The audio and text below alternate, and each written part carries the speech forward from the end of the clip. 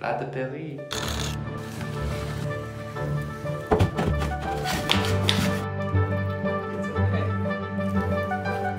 It's a lot of paint.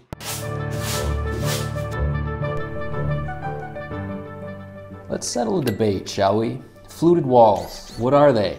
What do they sound like? And how do you achieve them in your house without spending a fortune?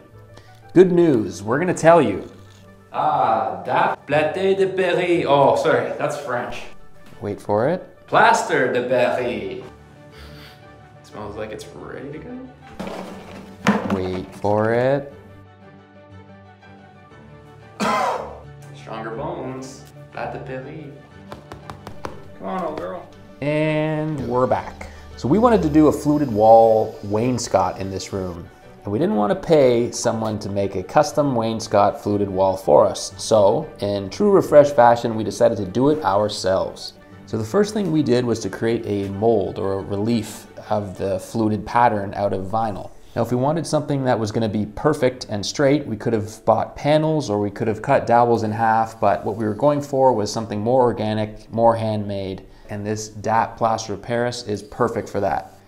So after applying a few thick coats of the plaster of Paris to the wall, we ran our trowel, our homemade trowel or our fluted template along the wall and created grooves where we wanted the flutes to be. And the trick here is just to try to keep it as straight as possible, but if you do this method, you should know that it's not going to be perfect. It's going to give you a hand-done, let's call it a, quite honestly, we don't know what to call it. We just wanted it to look hand-done and imperfect. And since we did it by hand and it does not look perfect, mission accomplished. It's important to note that when working with this plaster of Paris, it's got a very, very short working time. So that's why we used it for the thicker portions of the wall. And when it came to doing the smaller imperfections, we filled those with the ready mixed plaster of Paris that comes in a smaller tub. So you'll notice that we ran our fluted pattern higher than we needed it, and then we went back and marked our final position for our top. And then we went and cut all of that off using a multi-tool and then peeled the remaining pieces of the fluted plaster off with a trowel. Good job, good job, Dan. Well done. We did the same for the baseboard so that the baseboard could slide underneath and it would look better. So that it looked the same depth. Basically, we wanted the baseboard to be slightly proud, but not immensely proud. We're immensely proud, though. Looks great. It's a lot of paint. That's what it needs. It's thirsty. So at this point, we decided to throw some color on the walls because it needed it, and so did the ceiling. So we applied the same paint to the wall, to the fluted plaster, to the baseboards. The whole room got a coat of this textured wall that we ended up changing, but don't you pay that any mind. That's another video.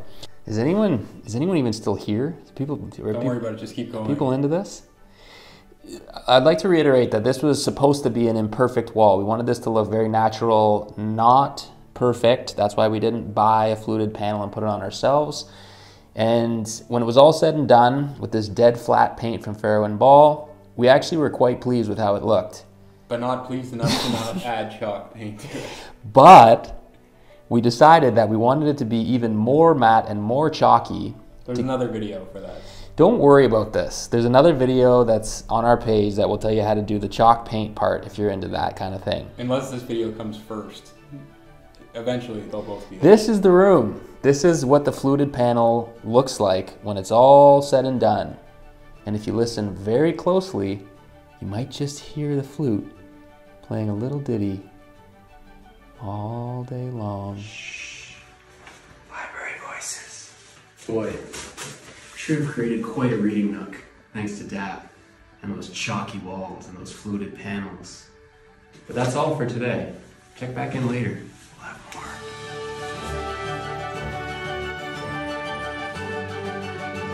No, later, not now.